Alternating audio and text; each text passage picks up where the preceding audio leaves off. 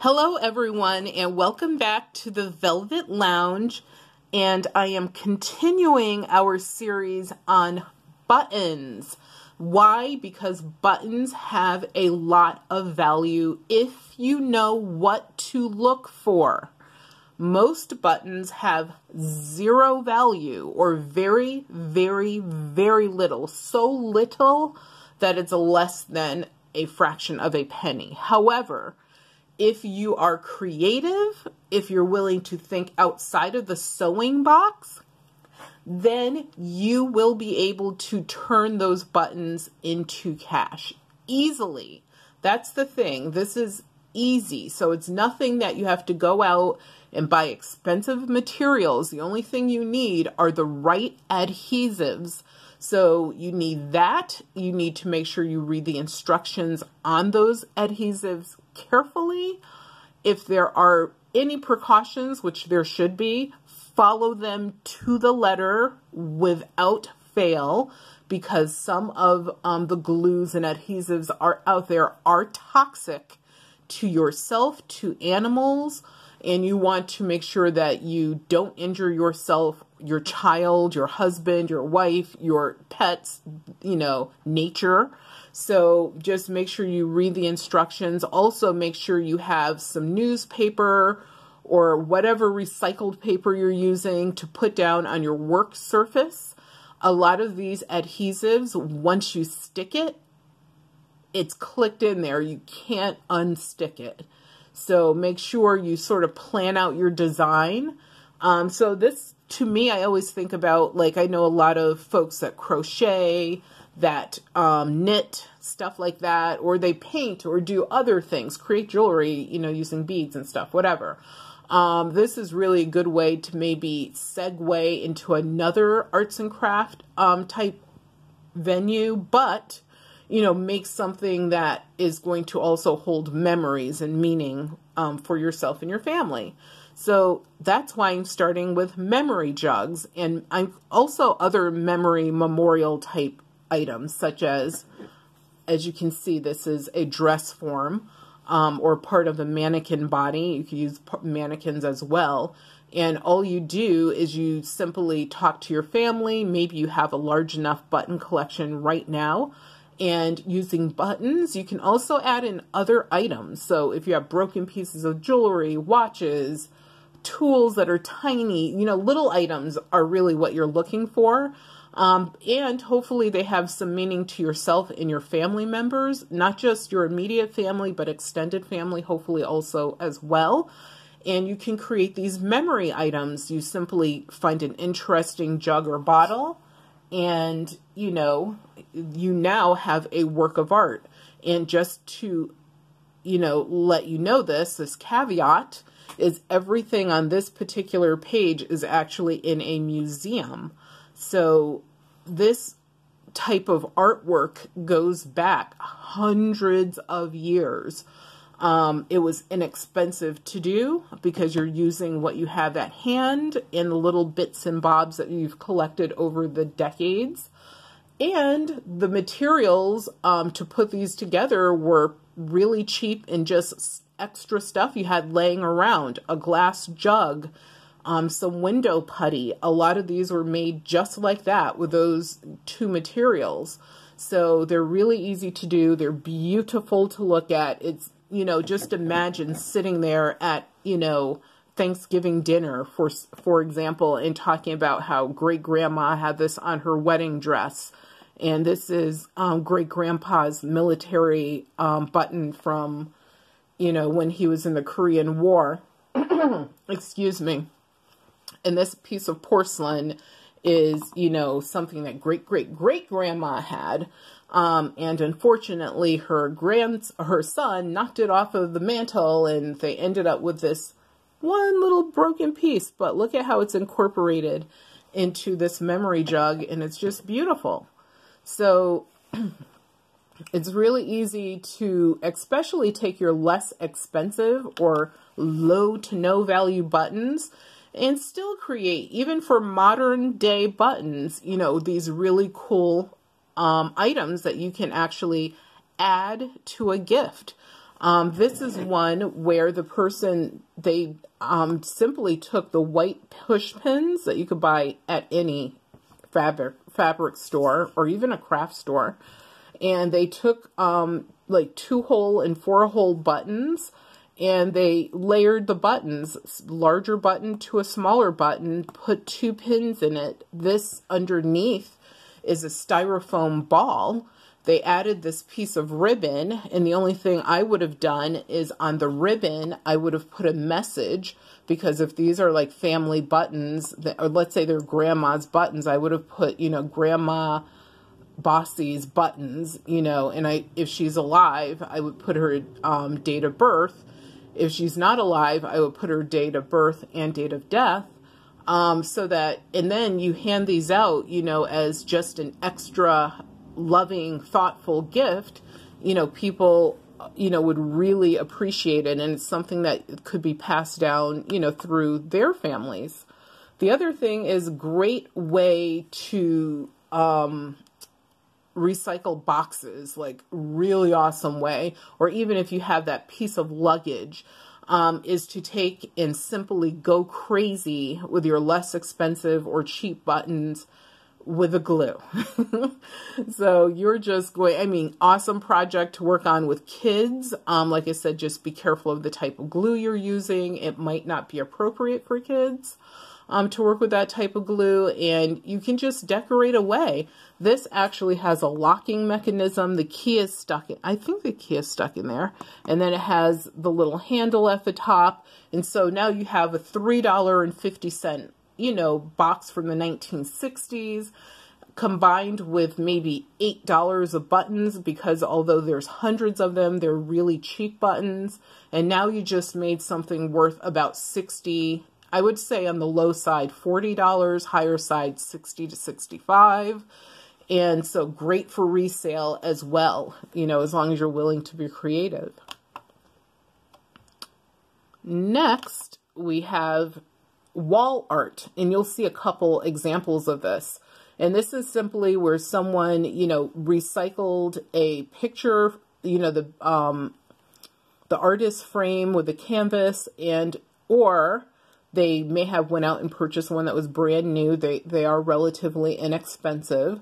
But if you're going to recycle these, the only thing you have to do is decide what color you want for your background. And in this case, I used white or an off-white. And you have to paint probably 3 layers of, you know, a good white primer paint on this, so that you can cover up the artwork that was underneath, let it dry 100%. I would even say let it dry for 3 or 4 days before using it.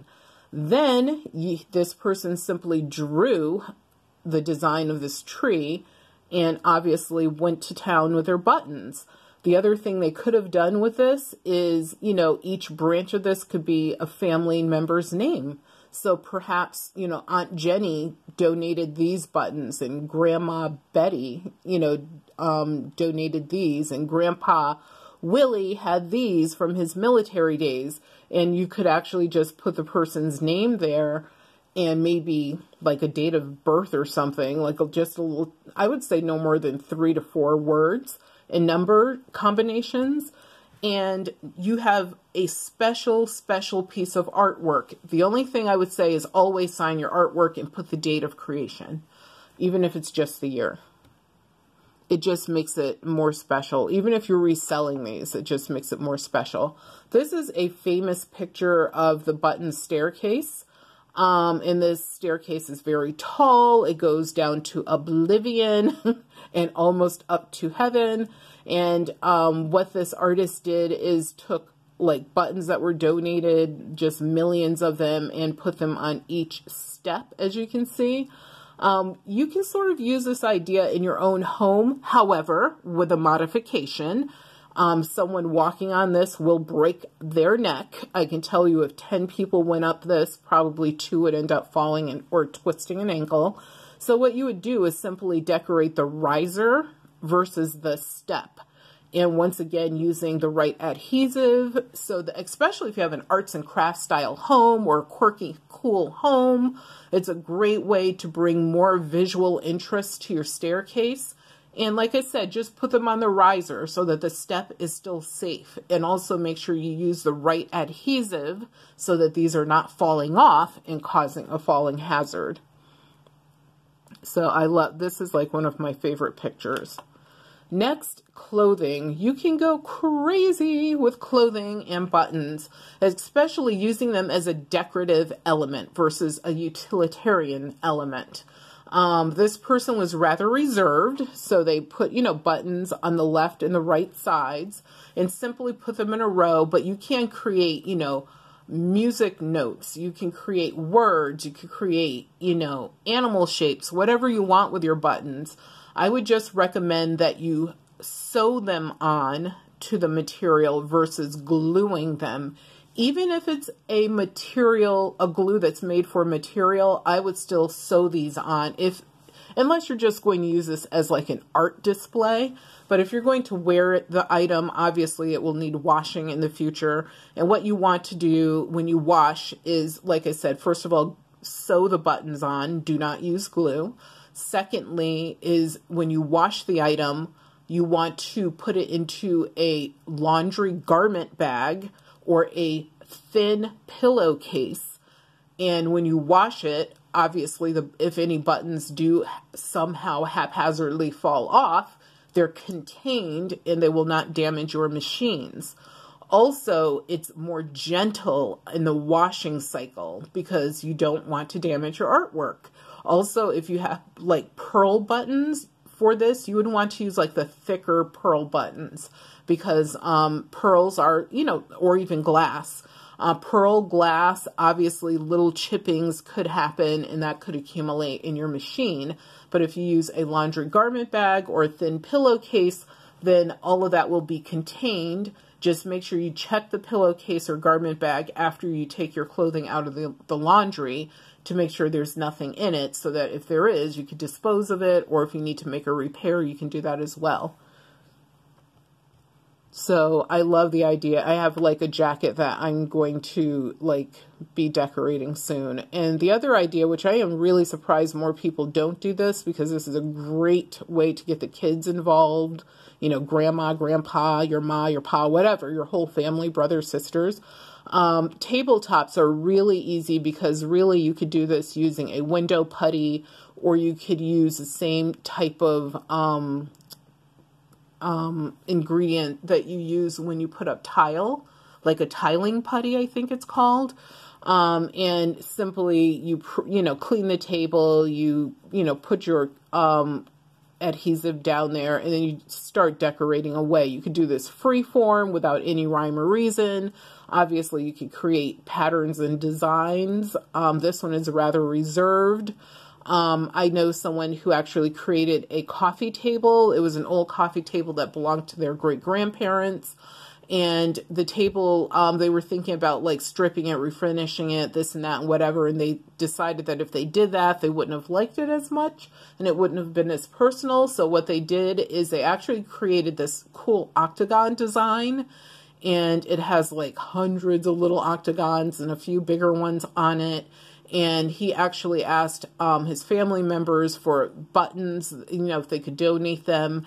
They, got some from their old clothes. Some people already had bins and boxes of buttons that they gave him.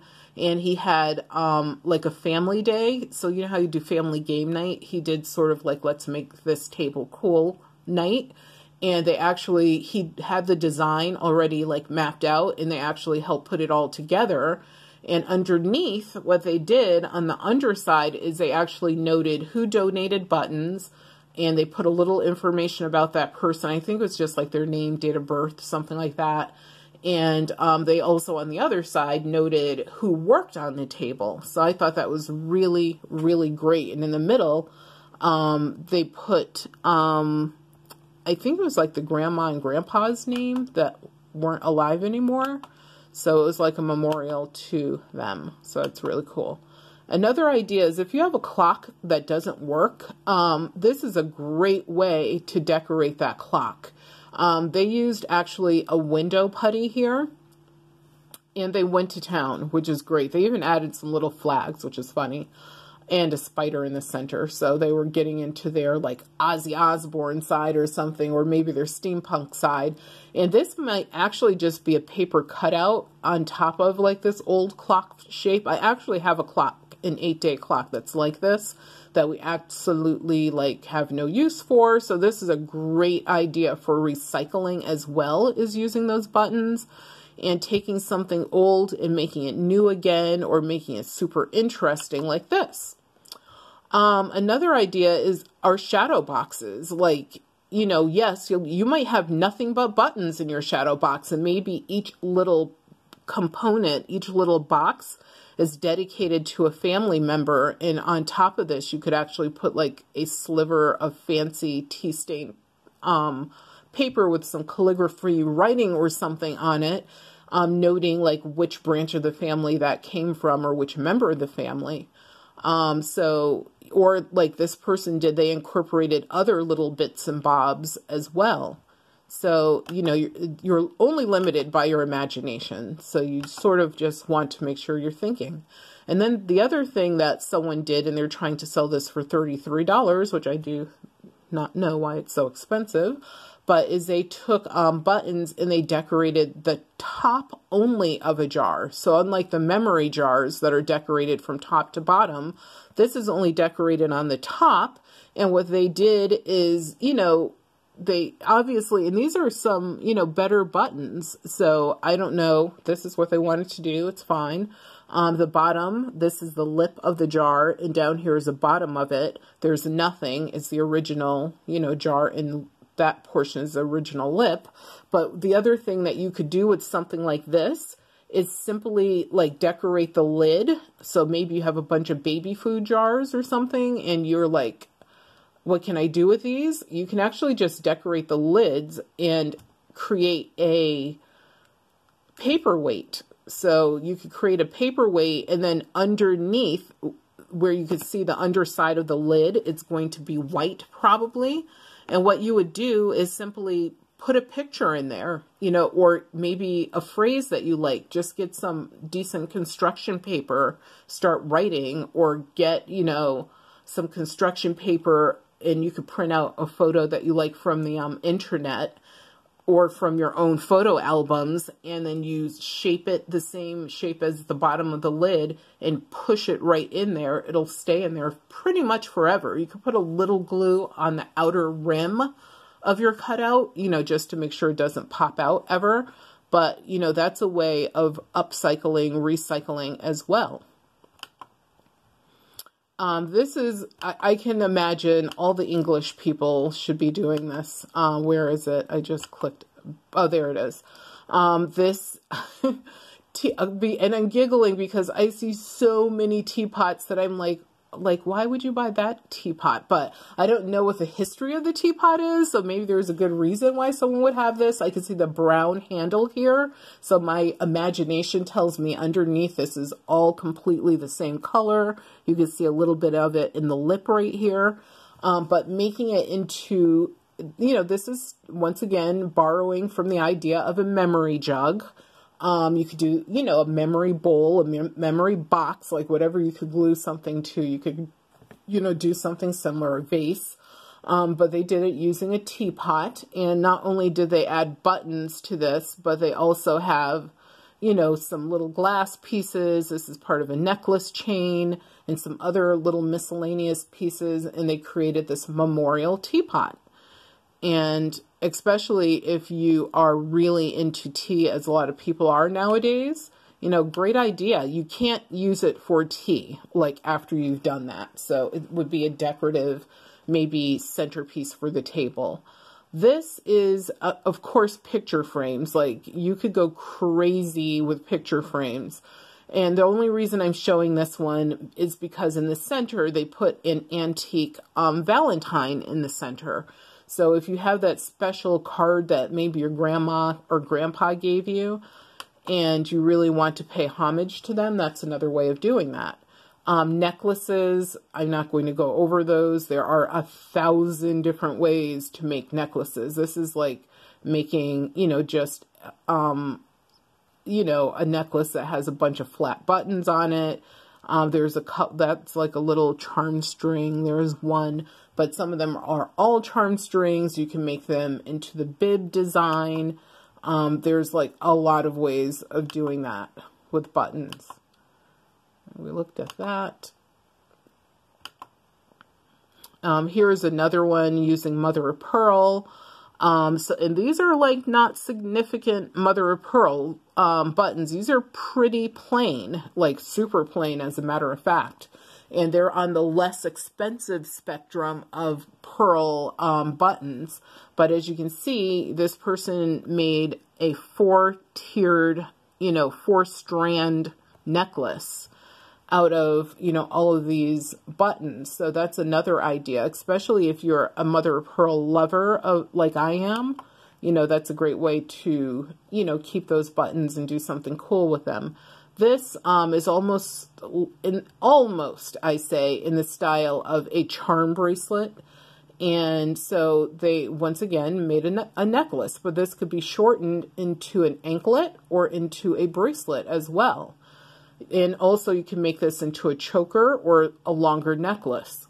So that's part one of the things that you can do to really add value to your less expensive buttons, and how you can recycle them and make some really cool, amazing things. And it is so easy to do this. Do not go out and buy anything to do this. Like, this necklace actually could be made with a recycled necklace chain, and you have earrings that are dangling earrings and they're falling apart.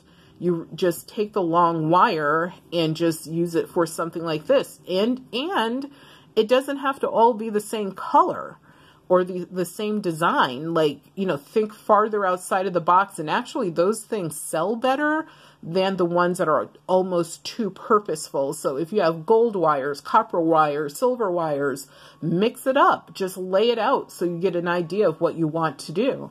But thank you for tuning in. Please give us a thumbs up. At least it takes literally a megasecond to click the little thumbs up. I would really appreciate it. It brings us up higher in the search engine so that we can help more people. And also, if you can take the moment just to, say hi in the comments, that would be appreciated. And it could be simple as saying hi or leaving a smiley face emoji. But if you want to say more, paragraphs can be typed down there if you have any questions, suggestions. Thank you so much for tuning in to the Velvet Lounge again.